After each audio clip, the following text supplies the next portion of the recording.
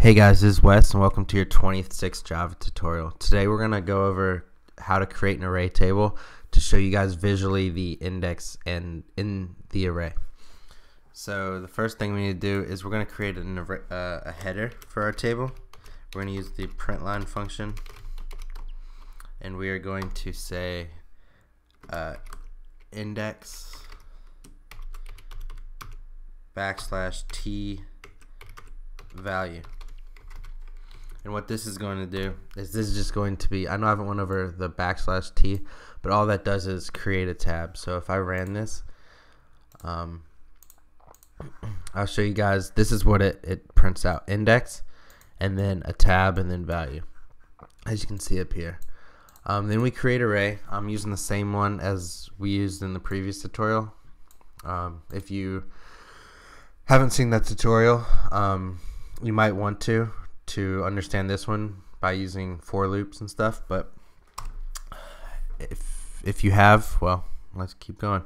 We're going to create a for loop to loop through each index of our array. So we're going to say for int counter is equal to 0. We're going to say counter is less than myArray.length.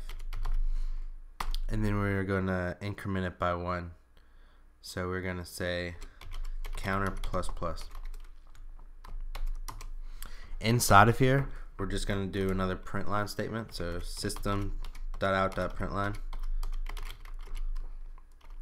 And we're going to display counter plus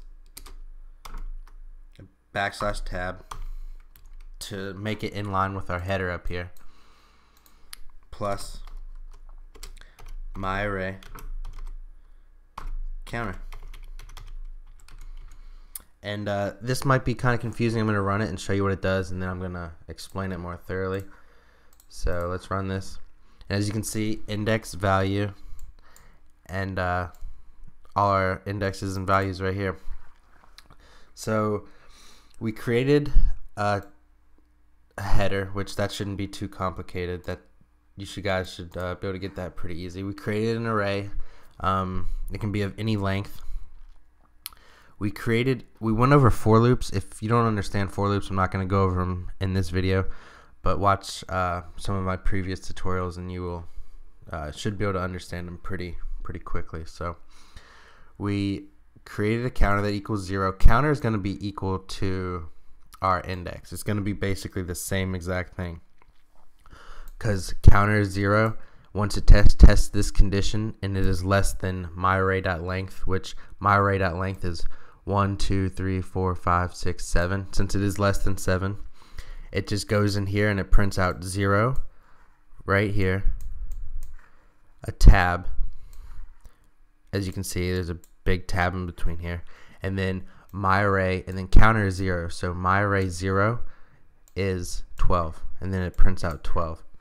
And then it just keeps doing that until the this condition is met right here. myArray.length is 7, so, or less than 7. So once it gets to 6 and it adds 1 right here and it's 7 and it rechecks this condition, it is 7 and it quits executing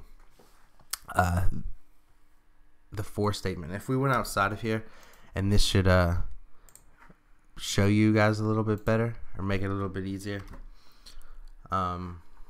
Gotta make sure the this is within inside of our method. Didn't do that. So this is basically this part of the loop. It's counter is 0 all the way through 6 because of this condition. myArray.length or counter is less than 7. So as it gets to 6, you can see right here counter is 0. If we ran this right here, it would be the same exact thing. So as you can see here, 12, 22, 33, 44, 12, 99, 88. That's the exact same thing as our value right here. That's all that this part is. Counter is used to loop through our for loop and used as part of our array index.